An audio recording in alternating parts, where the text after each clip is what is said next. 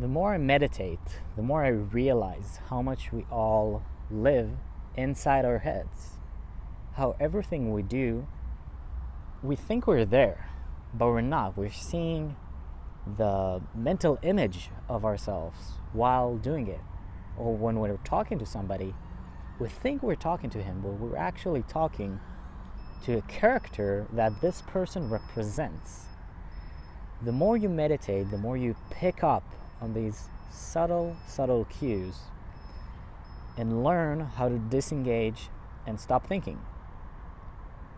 Meditation is one of my biggest passions. I unfortunately have not been consistent with it throughout my life, but recently I've taken up the habit of doing 60 minutes every single day, and I have to tell you that the results are absolutely incredible. One of the biggest benefits that I gained in probably the last week or so was the ability to kind of stop thinking at will.